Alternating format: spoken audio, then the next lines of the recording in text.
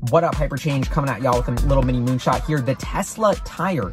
That's right. I believe Tesla, which is disrupting and transforming so much of our transportation system to make it more sustainable, eventually could go down the list and could reinvent the automotive tire. Tires are responsible for a huge amount of pollution of microplastics or whatever they are into our oceans, polluting everything, contaminating all this stuff with these super tiny little microparticles. When we drive, we're tearing up our tires and we're having to breathe that. So Tesla, which is already industry leading in its air filtration systems, already acknowledging this problem. I believe, additionally, Tesla's partnered with SpaceX or has some sort of crossover with SpaceX in developing material science. That's why we have that amazing steel for the exoskeleton of the Cybertruck that looks like it was developed with SpaceX.